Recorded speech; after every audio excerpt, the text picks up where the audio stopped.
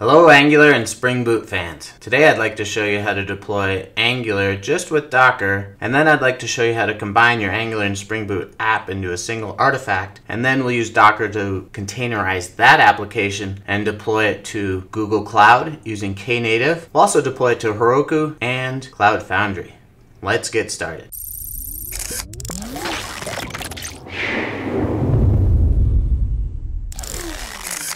This screencast is based off a blog post I wrote called Angular plus Docker with a big hug from Spring Boot. And you can see that Angular and Spring Boot is one of the most popular combinations, at least as far as search traffic goes, with Google's keyword planner.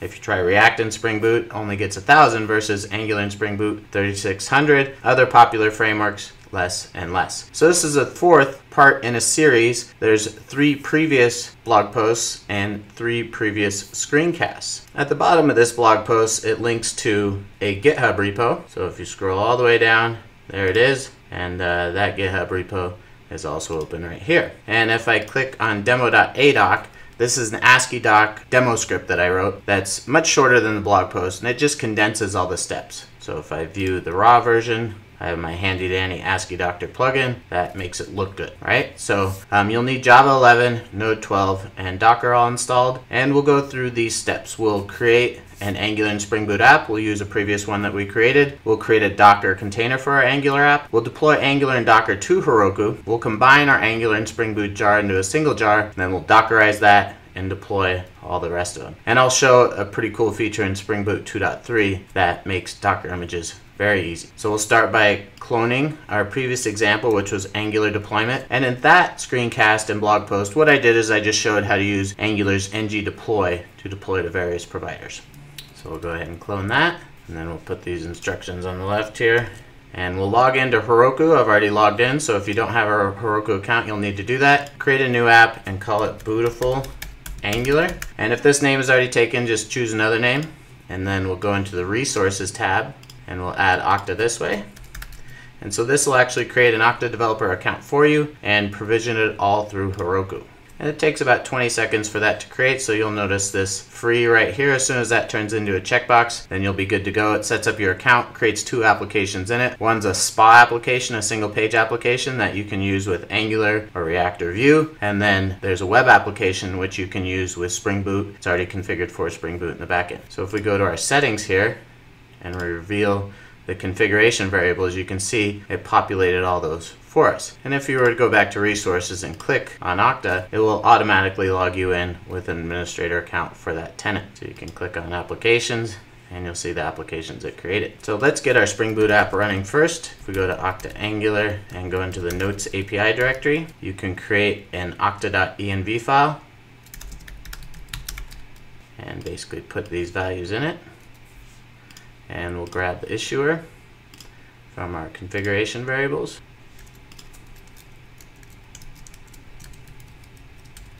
And now we can go ahead and start this by sourcing that okta.env and running it using Gradle wboot run.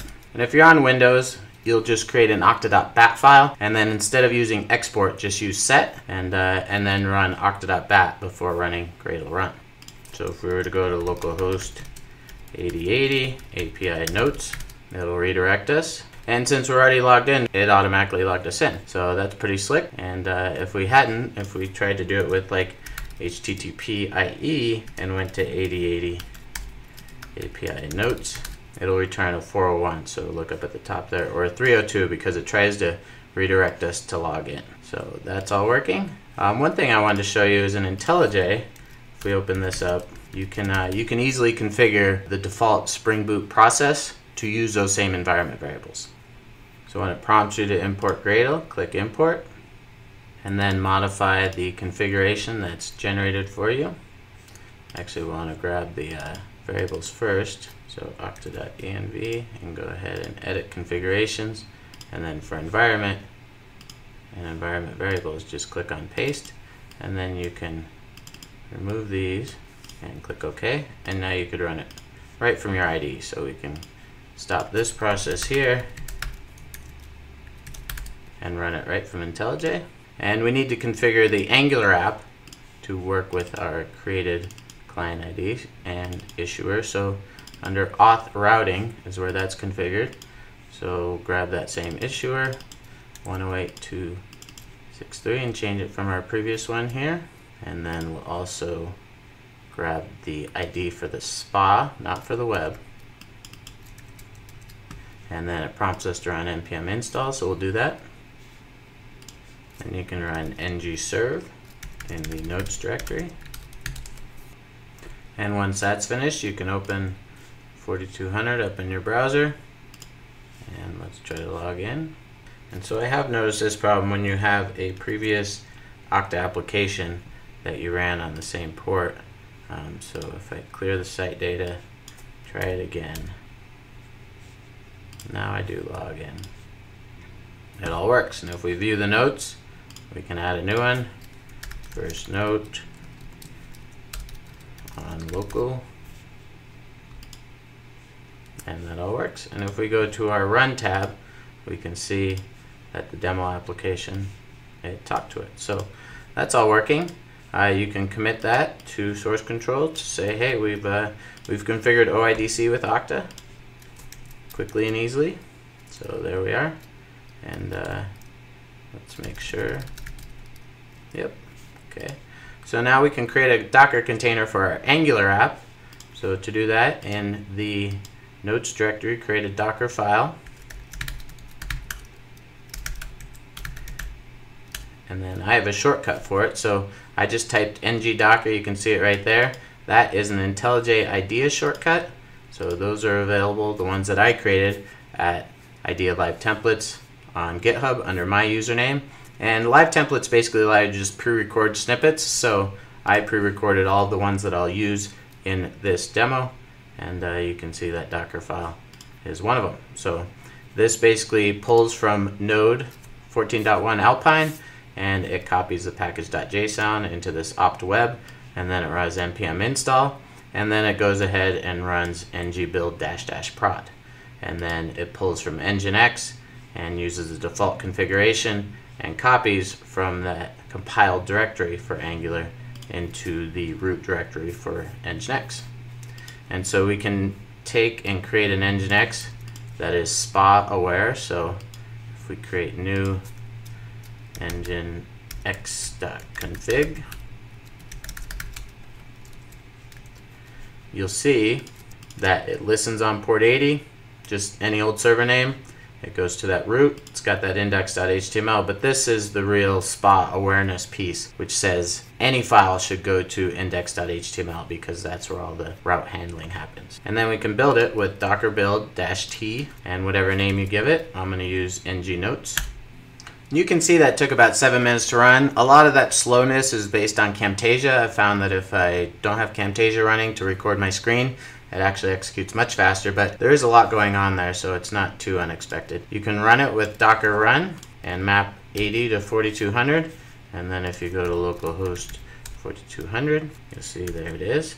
And then if we try to view the notes, it actually makes a request to Heroku. You see beautiful Angular Heroku app, and that's because the environments are configured that if you're in production, it wants to go to that URL versus in development, and goes to this one. So when you build with ngbuild -- prod, it uses this file instead of the other one. So to fix that, let's deploy our Spring Boot app to Heroku. But first, I'm going to actually take these commands and put them in my package.json file, just because I found that's an easier way to remember them. So you can run npm run docker to build it and npm run ngnotes to run it. So you'll first need a Heroku account, which I have, and the Heroku CLI. So if you don't have the Heroku CLI installed, you can Google for it and go ahead and install it from there. It's got support for Mac, Windows, and Linux. So shut that one down. Heroku login. Press any key to open up a browser, then click login. So now I'm logged in, and I can do Heroku apps, and I'll see that beautiful Angular one, so we're looking good there. And we'll start by associating our existing Git repo with that Heroku app. So we can go ahead and define an app name, beautiful Angular, and then we'll do Heroku git remote, and that'll add a new Heroku remote. So if we do git remote-v, you can see there it is. And then you can use what's called a mono repo build pack for Heroku to basically deploy from subdirectories in your project. By default, Heroku expects your top level directory to contain either a package.json or a build.gradle or a pom.xml. So using the mono repo plugin, you can set an app base and then it'll read from that directory. So you need to add the mono repo build pack as well as Heroku Gradle, and then we'll go ahead and add Postgres. And by default, what Heroku does with the Gradle build pack is it runs Gradle build and excludes the tests. So we want it to run bootjar-p prod. And if you want to figure out how that bootjar works in the prod settings, check out my last video on Angular deployment where I took an Angular app that was basically configured locally and made it work in production and changed the production URLs. Change that to bootjar, and then I'm going to edit the existing app using Heroku config edit, and I'm going to remove the web part of the variable names because the Spring Boot app uses Okta's Spring Boot Starter, and that expects a few properties: Okta OAuth, client ID, client secret, and the issuer. If we use web as a suffix on these, it won't override those values, it won't set those values. So by just removing the web, then it'll override those values. So we update Beautiful Angular with that, and then we can push to Heroku. Once that completes, we can run Heroku open, and you'll see it actually logged us in and said, hello to the user. And that's because in the Spring Boot project, there's a home controller that maps to the root URL, and it grabs the OIDC root user and prints that out. So now our Angular app should be able to talk to it. Oh, it's not running. So let's go back to our steps. One thing is to actually set it so by default, if you look in the resources application prod, it has the DDL auto to update, so that will create the schema the first time it runs, but we don't want it to recreate the schema every time it runs because it'll actually drop the tables and then we lose our data. So go ahead and set that or override that value to be validate. And then if you were using a different application name, which I expect you might be, you'll need to go into this Angular app and change this name to match wherever you deployed to, and then rebuild your actual Docker container. So you also need to modify the Heroku app to allow the allowed origins from a local host. So we can do that as well. And then if you want to see the logs from your Heroku app, you can do Heroku logs and -- tail. And you can see it's restarting there. And now it's up. And we don't need to rebuild our Docker container because we didn't change anything in the Angular app. So we can just do npm run docker. Oh, we have to be in the notes directory. And now if we go to localhost 4200, well, that's the build one. So npm run ngnotes. There we are. So now if we were to view the notes, first of all, we get no errors. Let's try creating one. First note on Heroku. That actually worked. And if we were to go to back to our Heroku and go to API notes, we'll see that that was actually entered on Heroku. So that's all working. You can actually deploy your Angular app directly to Heroku as a Docker container. So this is part of Heroku's container registry and its features. So we'll stop that one and we'll do Heroku container login, and we'll create a new application for our for our Angular app. We got Rocky Don 37186. So first of all, we'll need to add a new remote with that. So we'll call this a Docker remote, Rocky Don. And so now we have 3 remotes. We have the origin, we have Heroku for our Spring Boot app, and we have Docker for our Angular app. And you'll need to update the Nginx config so it reads from a port variable. So specify that as port. This will be an environment variable that Heroku will set. And then locally, if it's not set, it'll run on port 80. And then we also need to escape this URI, because what I'm going to do is I'm going to do some property substitution. And if we did If we left that as a single $sign, it would actually replace that with nothing. So that's a way of escaping it. And then we can update our Docker file to use this msubstr project, which allows default variables. So normally you can replace certain text with environment variables, and with this one it allows you to do the default like I have here. So most of them will make you specify one. This one allows you to specify default. So I'll go ahead and add this in here. So if you were to look, the big difference is right from here to here. Everything else is pretty much the same. So we're gonna add curl. We're gonna grab that msubst project and then copy the Nginx config and go ahead and do the substitution when it starts up. So now we can push that container, Heroku container, and so this finds that Docker file in our project and automatically does the build and uploads it. So you see the image has been pushed successfully. Now we can do Heroku container release, and now we can open it up in our browser. So we can say Heroku open, and this is our new URL. So we have to configure Spring Boot to allow that URL, and we have to configure Okta to know about it as well. So Heroku config edit. And so for the allowed origins, we'll add another one here. And then Control X, yes, yes. And so that will reload our Spring Boot app. If you want to watch it, you can do Heroku logs, tail, remote Heroku. You'll see it restarting. And then we'll need to add that app URL to Okta as well. So if we go to the SPA app on Okta, we can edit and add the redirect URI, so this will be allowed, and for the logout as well, and save it. And now if we were to try and log in, you can see we're able to log in. If we view the notes, it will fetch the notes for the user. So that's all working. Pretty slick how you can deploy a Docker file very easily to Heroku using their container registry. So if you look at our freshly deployed app on securityheaders.com, you'll notice it gets an F, right? That's not a very good security report score. So let's go ahead and fix it by modifying this Nginx config and adding security headers. So you can see this adds a content security policy, allows XHR connections to Okta.com and Heroku app. So if you're deploying somewhere else, you'll need to modify that.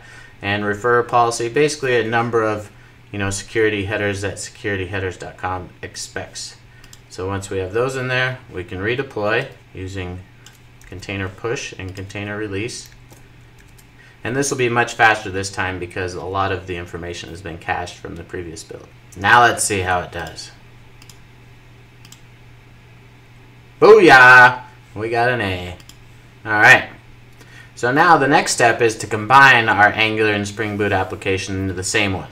Currently, we use Okta's Angular SDK in Angular, and we use Okta's Spring Boot Starter for Spring Boot. And that works, but it also stores access token on the client in Angular. And if we can have everything happen in Spring Boot and package the app in Spring Boot, then it's a little more secure. And there's no cross-origin resource sharing involved. There's no access token stored in the browser. So we're going to start by creating a new auth service for our Angular app because we're going to have to replace what it uses to detect if the user's logged in or not. So we'll go ahead and create that under the shared directory.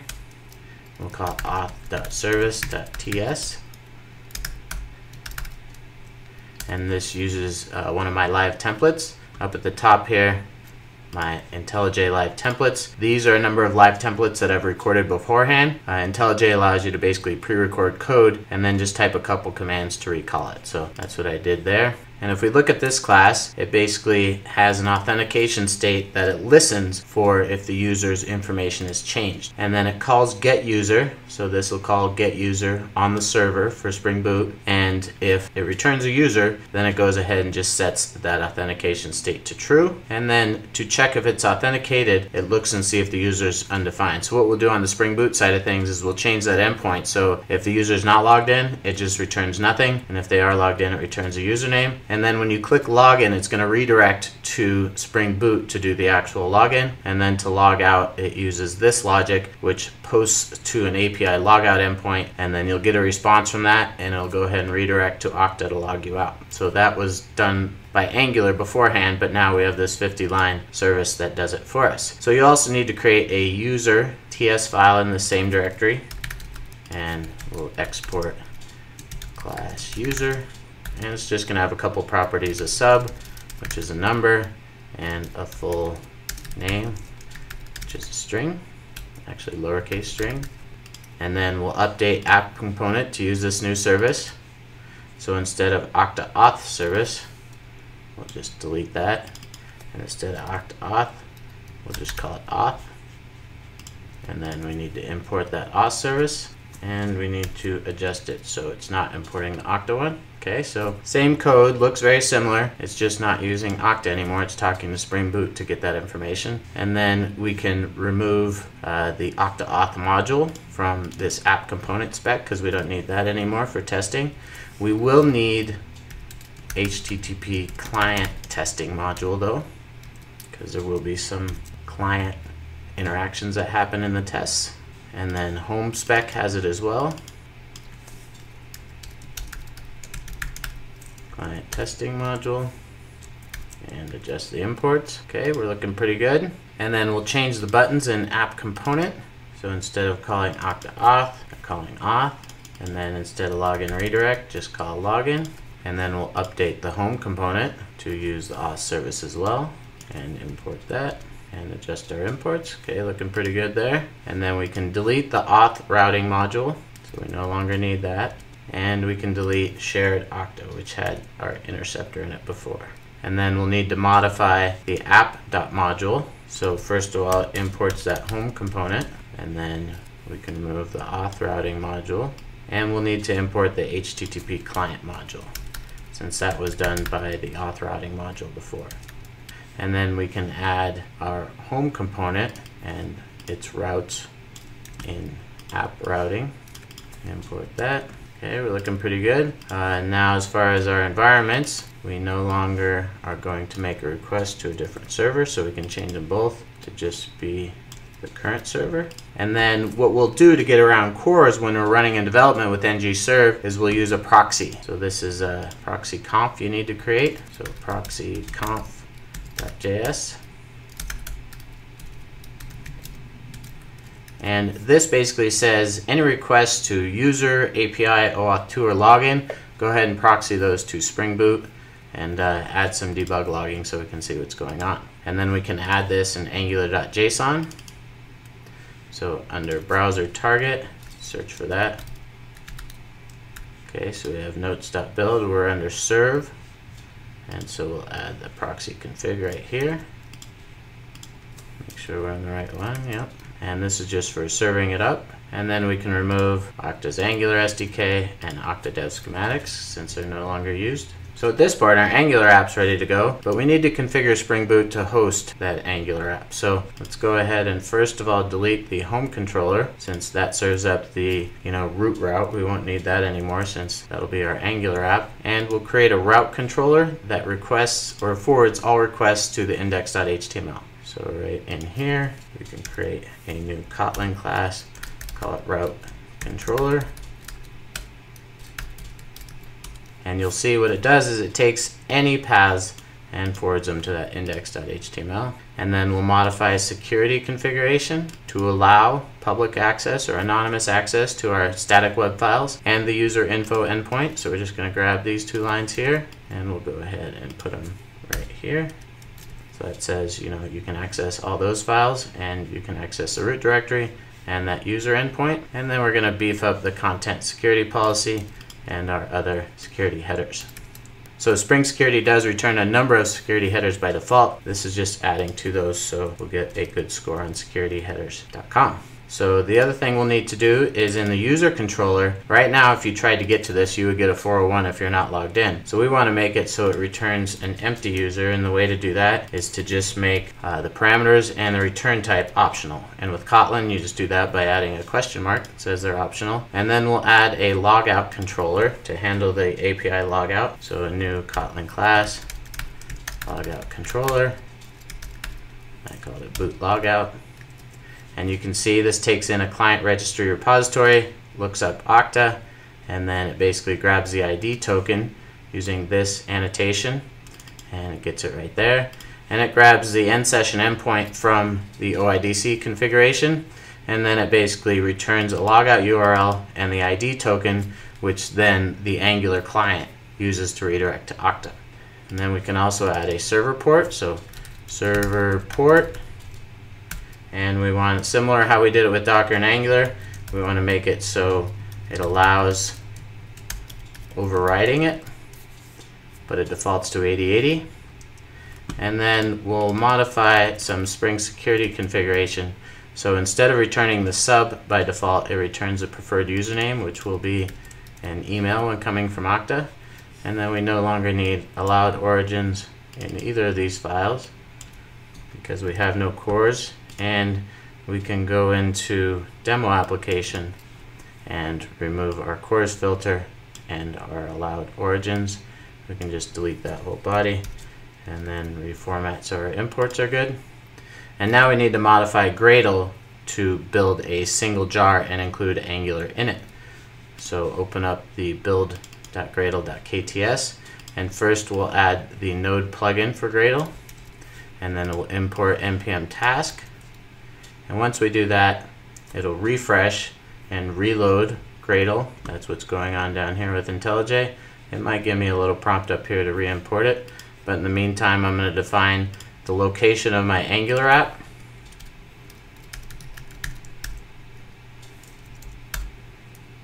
So it's going to be in, /notes, so up a directory, and then into the notes directory. We're going to use node 12.16.2. And you can specify another property on here called download equals true, and that will actually download and install node, but I already have node installed, so I don't need to do that. And it basically says that, hey, this is where to read from for the node modules. And then we can add a build web task, so we'll go down here at the bottom. There's that auto reload I suspected would come. And we can say Gradle web is my shortcut. And what this does is it uses that node project to run npm install, run the build, and pass in -- prod for Angular, and then it has that inputs directory and inputs dir. And the reason all these are set up is so there's caching involved, so it knows not to rebuild if it doesn't need to. And then we can also modify this process resources.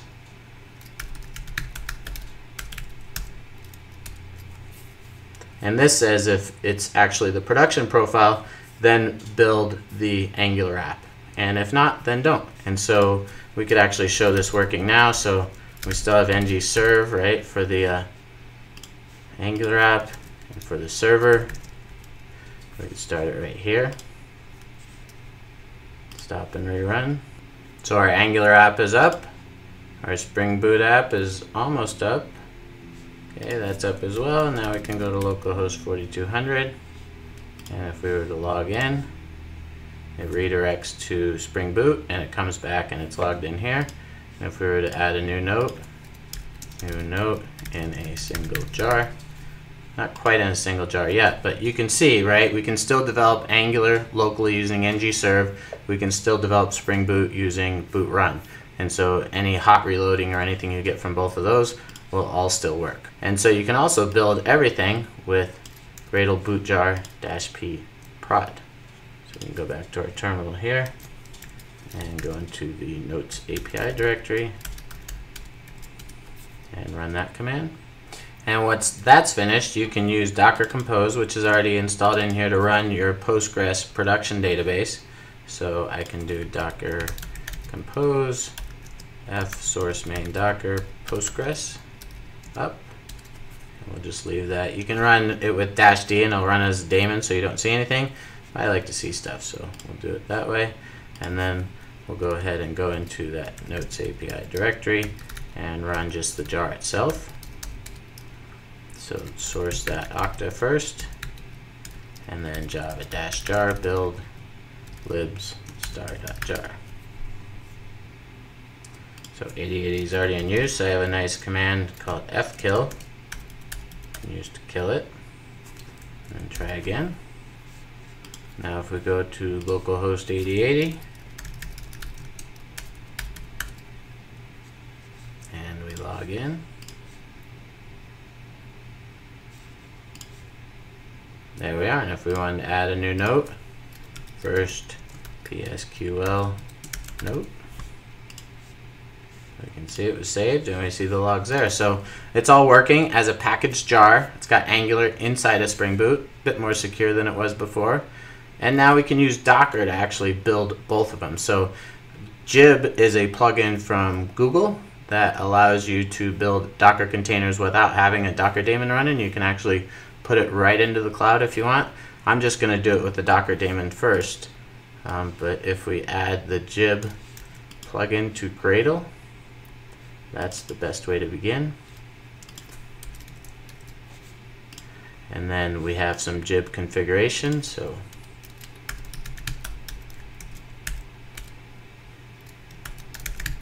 my image is going to be named mrabel/beautifulangular. So if you're using Docker, it's usually based on your username, so you might have a different username for your container. And then I'm mapping whatever the profile is to the environment, so it pulls in that and sets that Spring profile as active. And then we can build a Docker image now. So we'll close everything down and run Gradle w jib docker build -p prod. And so Jib is smart enough to just read from your Gradle or your Maven file and figure out all the different parameters it needs to build your image. So pretty slick that way. So you can see it took a little more than a minute to build that container, and a lot of that was just going through and figuring out if Angular was compiled or not.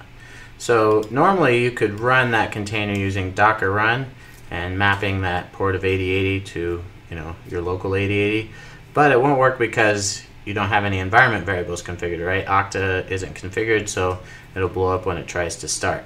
And so you can use Docker Compose to actually solve that. So we could start, there's a slick feature of Docker where you can put a .env file into the current directory. So let's call it .env, and then we'll remove these exports.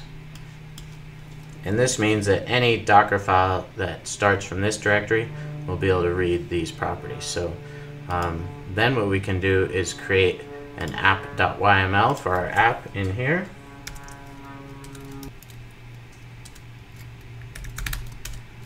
And then the image name is mrabel/beautifulangular. Might be different for you. And you'll see it reads those variables, as well as this is configured to talk to that Postgres container that is configured down here. And we depend on it. So by using the depends on, what that allows us to do is wait for Postgres to start and then start the Spring Boot application. So there's two ways to do this. You can either go into source main Docker and run Docker Compose, right, f-app.yml. That's certainly one way. But the way that I like to do is from the root directory. So I'm just going to create a symlink that goes to source main docker.env, because Docker Compose does look for that .env file in the same directory. And then I can run Docker Compose -f source main docker app up.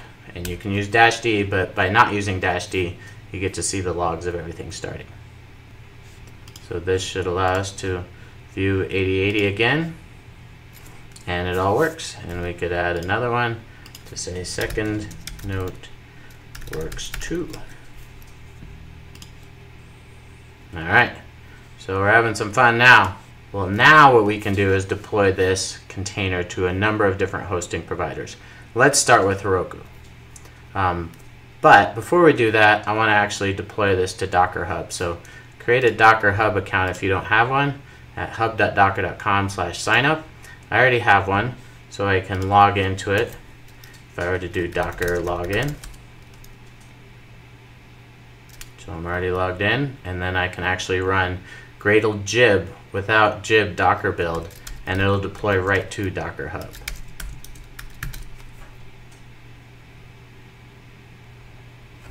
So now we have our container on Docker Hub. If I was to go to Docker Hub, I think it's hub.docker.com, and sign in.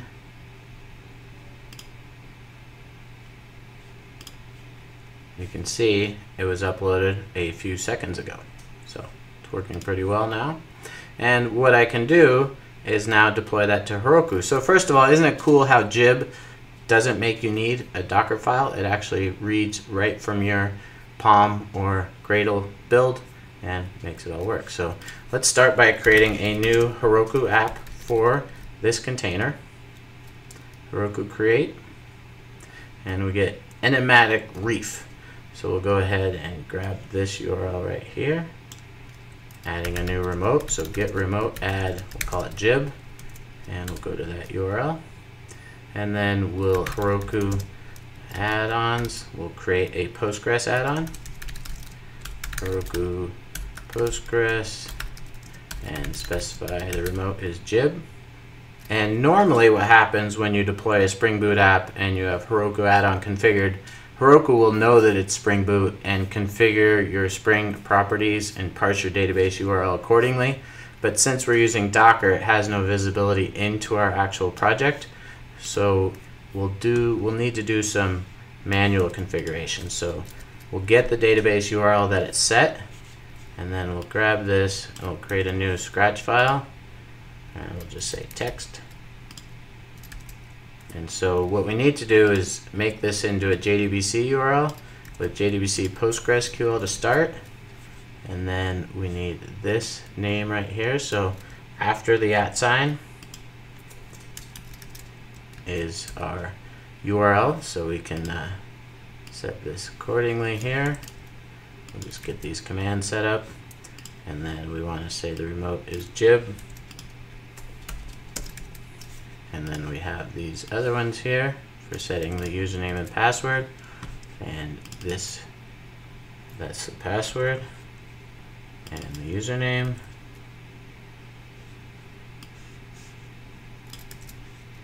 And then we can go ahead and copy those and run them. Paste. Nope. Copy. Let's try a different terminal. Nope.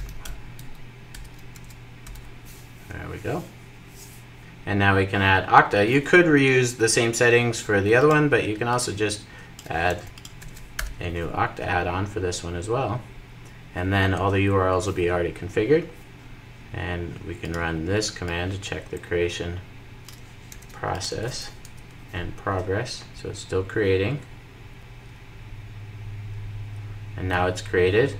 And we can run Heroku config edit remote jib. And the reason we're doing this is to remove the web suffix, because the Spring Boot starter expects you to have Okta OAuth 2 client ID defined, and the secret as well as the issuer, and this web is not recognized, so it won't override those variables.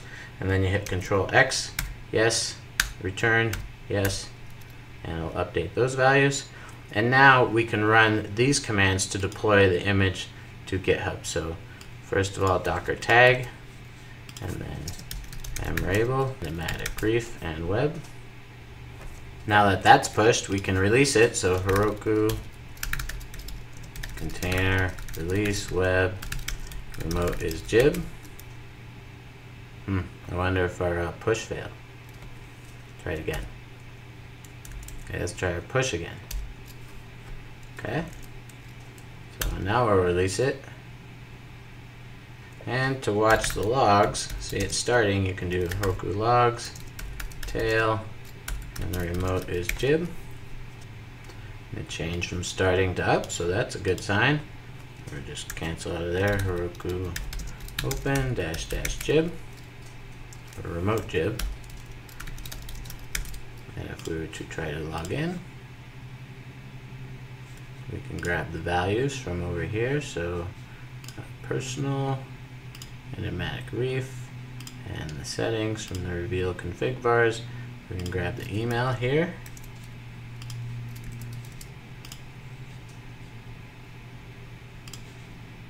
Sure, we'll save that. And ask for a security question so you can do password recovery. And I like this one. So now, if we were to view the notes, there aren't any, but we can certainly add some. So first on Heroku as a single jar. And that's all working. And the cool thing is, if we check it in security headers, we get an A+. So how cool is that? Way to go, Spring Boot. The last thing we want to do is change that DDL auto so it doesn't recreate the database each time it loads. So now let's try and deploy this container to Google Cloud using Knative. Knative is similar to Heroku, except what happens with Heroku is you reach a certain point where you can't do anything on the platform anymore, and typically people move away, versus Knative, you can do everything like you can on Heroku, but if you need to do more, then you just drop down to Kubernetes. So that's why people tend to like it. So we can go to Google Cloud Console to create a new project. And I'm just going to drag this over here. So we can create a new project, and we'll call it, well, boot ng. And then we'll go to the Cloud Shell. And we'll start by enabling Cloud and Container APIs. And this does take a couple minutes to run, so just be aware that the first time you run it, that it might take a while to get a response. And then you can set your default zone and region. And then create a Kubernetes cluster.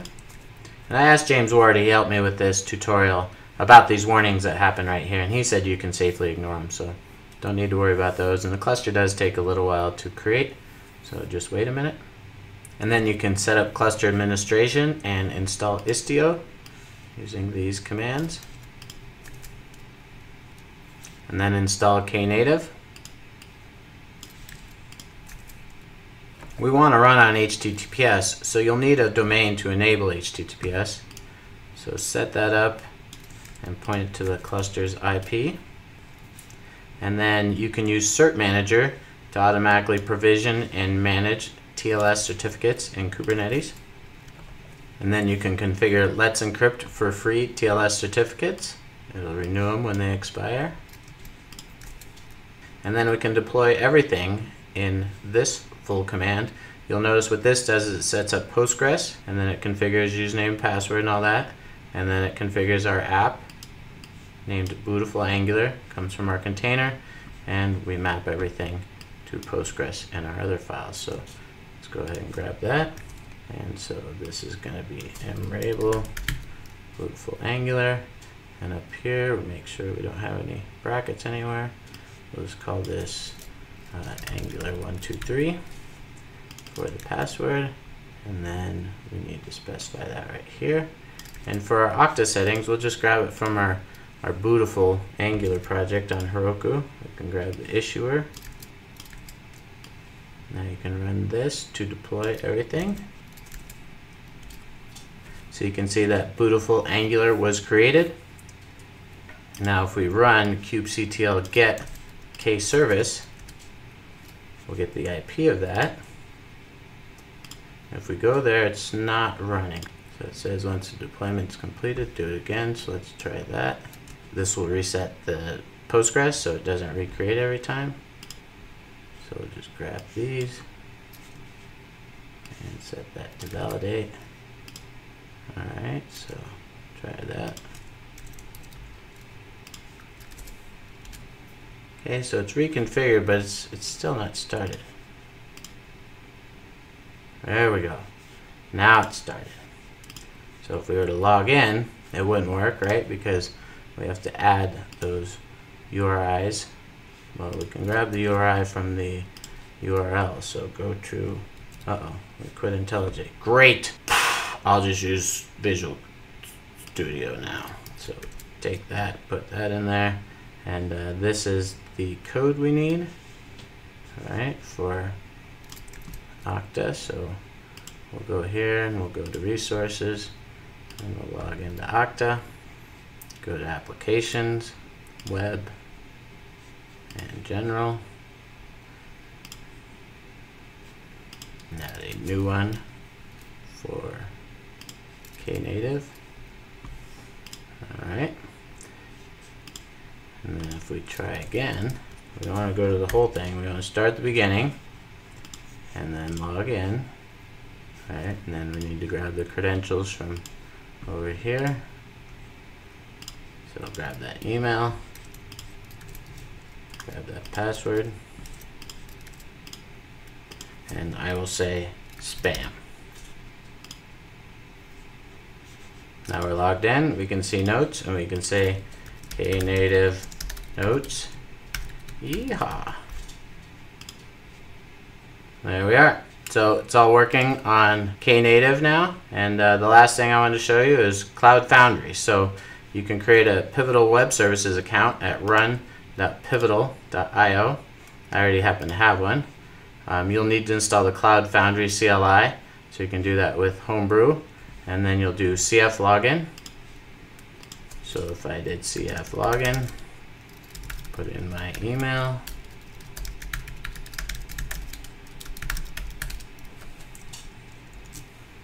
okay, now I'm logged in, and I can do CF push no start O and mrabel, go to full Angular, and we'll call it secure notes. Okay, so it created that, pulled my Docker images from Docker Hub, so that's pretty slick. And then I can create a Postgres instance, and then I can run CF-BS to bind service secure notes, my app, to my secure notes PSQL service, and then I can use CF-ENV secure notes to see what it specified for the database URL.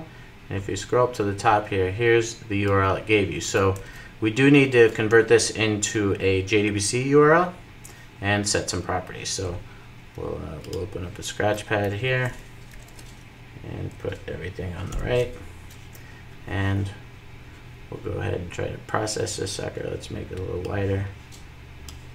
We're going to want to use this guy for the URL. So that'll be our URL, and then username and password.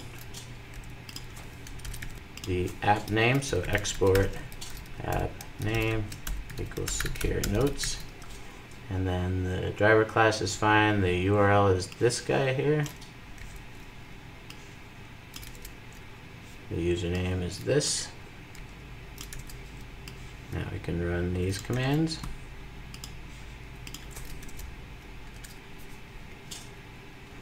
So it gave me an error, I'm not sure why, maybe because I did CF restage too soon. Let's try it again. We can just do CF start. And it says it's running, so secure notes at cfapps.io, and looky there, it is running. So now we need to add the URL to Okta. Alright, that's our SPA, so we want to do it to the web app. And then we need login, OAuth 2, code, Okta. Make sure that's right. Yep. And just the regular one for the logout. And then we should be able to log in. And we're logged in. And we can add a new note, like a CF note. Yes. Alright, so that's all working. Last thing you want to do is set that auto DDL to validate. And then if you CF restage secure notes, it won't recreate your database each time.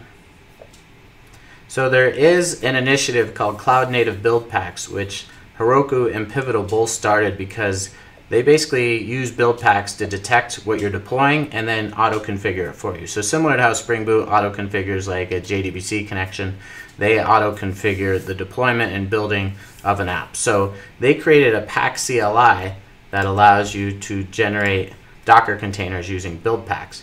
And so I've tried to use that, and it works well when you're just doing a single application, but when you have something like this which combines applications, it doesn't work so well. So Spring 2.3 actually uses build packs under the covers and added the ability to generate Docker images. So it leverages cloud native build packs just like the pack CLI, and there's two new commands. There's an MVN Spring Boot build image and a Gradle boot build image. And the Paketo Java build pack is used by default to create your images, and Spring Boot will use artifact ID and version for the image name. So in this case it would be Notes API 001 snapshot, and I want to override it to be mrabel beautiful angular, right? So I can run this command to build my image, use those same Gradle commands to package everything together, and actually package it all and run it. So we'll need to do this from the Notes API directory. So you see it took about a minute. Maybe it's faster without Camtasia running, but it's all good to go, and we can actually run it using Docker Compose just like we did before.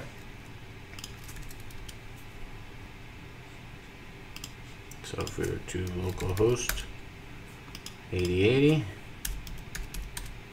you can see it, and we can log in. And we can view those same Postgres notes we added earlier. So pretty slick if you ask me. I mean, that really makes it super easy to have it baked right into Spring Boot. And if you want to learn more, there's Phil Webb's Creating Docker Images with Spring Boot 2.3.0 M1. And so if you like to read, this is really good.